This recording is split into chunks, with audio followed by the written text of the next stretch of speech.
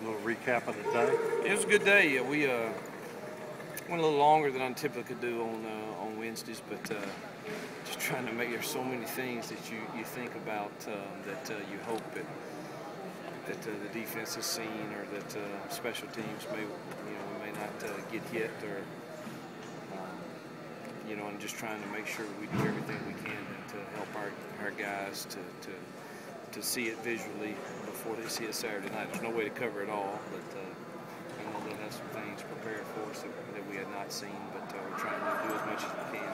How much are you having to watch the weather now with that storm out in the Gulf and stuff? Ken Crane he just sent me a text earlier today. I don't ever watch the weather, ever.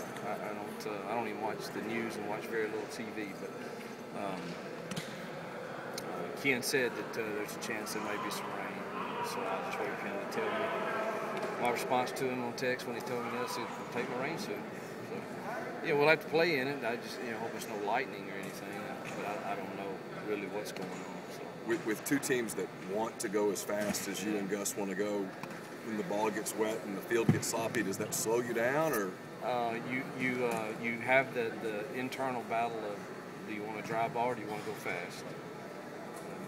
You got to take your choice. So what we'll do is Thursday we'll have some wet ball drills and see if we feel like we can go fast with a wet ball, and if we can't, we'll take the dry ball. So yeah, it's a conflict, but you certainly don't want to be putting the ball on the ground. That was Barry's shoulder. It looked good today.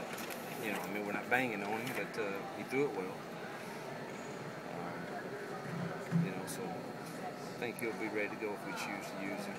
Still, Bo's our guy, but we'll see. We'll use him in situations just like we have, if he can. Has CJ made much progress? He was off his feet again today. We're not going to do anything with him until tomorrow afternoon. They're playing all along, so I told him I didn't want to see him own it. Ride your little scooter, and we'll check it out Thursday. How's Carlton Martin doing? I hadn't gotten a report yesterday. He still looked on the film just so.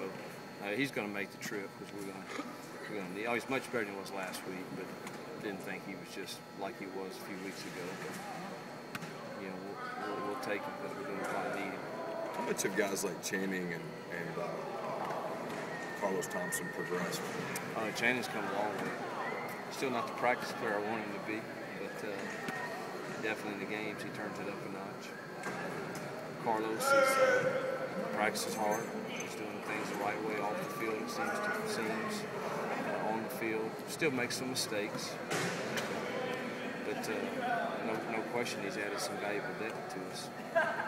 From a general standpoint, when you look at yours and Gus's offenses, what kind of problems do you feel like they present to defensive coordinators? I think we have the ability to communicate with our kids in a quick fashion so that you're able to snap plays at a rapid pace, but a lot of different looks.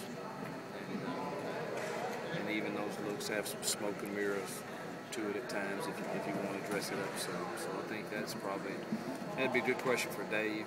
He's looked at them on tape and he goes against us. And we had a really good period today where we tried to simulate a lot of things that we think are similar. I would think it'd just be the different pictures that you give them out of different personnel groups. All right.